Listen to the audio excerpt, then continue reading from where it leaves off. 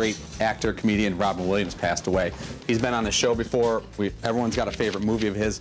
He actually only really made one sports movie, the very underrated Best of Times. McLovin, one of your favorites. Oh, I love this movie. Now, he was with Kurt Russell in this movie. Yeah. And he played wide receiver Jack Dundee. Kind of McLovin. Basically, this was my life story if I could have played football, if my mom let me, and she did not.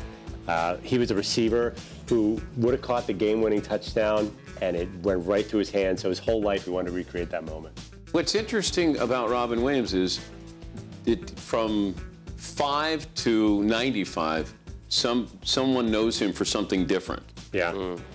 My kids go, oh, he was in the Snickers commercial. And then all of a sudden, oh, he was Mrs. Doubtfire. And then I said, well, yeah, but he also did, and then you start naming all these things, and so you go, well, he did this.